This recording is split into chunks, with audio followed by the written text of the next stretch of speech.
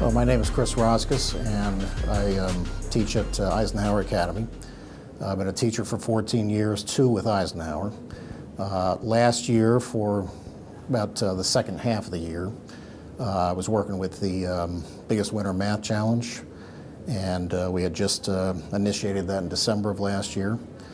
And this year I'm actually going to be working with that math challenge again, however in a different capacity. I'll be a math coach, so I'll be working directly with teachers as well.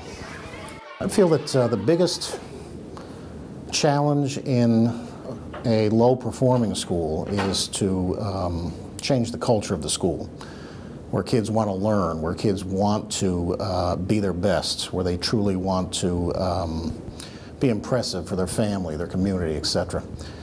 And that might sound easy to do, but it's not by any means. But I've found through the math challenge, we've been able to accomplish that to a good deal. Well, he came home and he told me about the math challenge. He was super excited.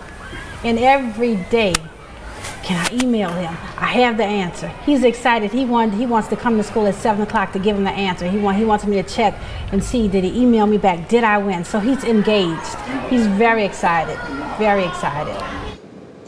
As far as actual learning, we've just learned from LEAP and iLEAP results that there were certain targeted grade levels that made significant improvements, so we're seeing a practical side of it there, and I've loved every minute of it. Kids of Eisenhower, stand up! Let's get excited about some math, huh? Hey kids, take a journey with me. A mad journey from 1 to infinity. Along the way we learn about the badge categories. So pay really close attention as you ride with me. She really loves math, and this is pushing her to a whole nother level. And I see the certificates being handed out, so I do believe that it should be put in a lot of schools, because you just never know where a child is performing at. Just because they're in the 6th grade doesn't mean that they've gotten the foundation that they needed when they were in 2nd grade.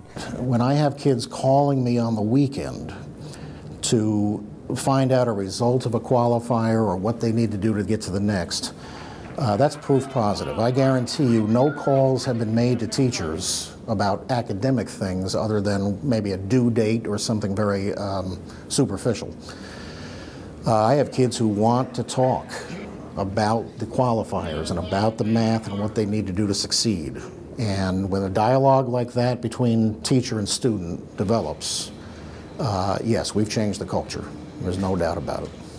I'm the counter, the stage where you begin when you've learned to count by 1s, 2s, 5s, and 10s, and can add, subtract, multiply, and divide them. You ready to move on up to the next level, my friend? This math challenge is a process of finding out where a student is, where they are with math, and the program has a clear direction of where we're going from there in terms of the structure of qualifier to qualifier. In between those qualifiers, there's room for creativity, because the interventions to get from one to the next are not set in stone. We have a menu of things we can do, and we try to choose the one, or allow the student to choose the one that works best for them. And they want to learn, they're looking for more, they're proud of themselves. And I would say that the pride that I see in the kids just rubs off on me. So I'm incredibly proud of what we've accomplished, but it doesn't stop here. I'm looking to the future. I'm really excited. I mean, the math challenge, it made a lot of waves amongst the students, and you can feel it. So I'm excited if that has the same effect through a reading challenge. I think it would only take us higher and higher. Yes, I'm really proud of what's been accomplished in New Orleans.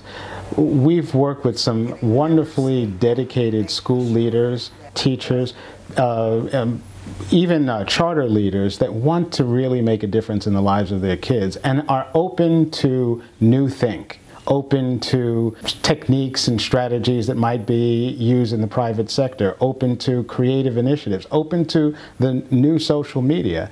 It's been a fantastic experience that's really brought new life to some of these schools, and I'm really happy that it's being recognized at this point by other school leaders in New Orleans as well.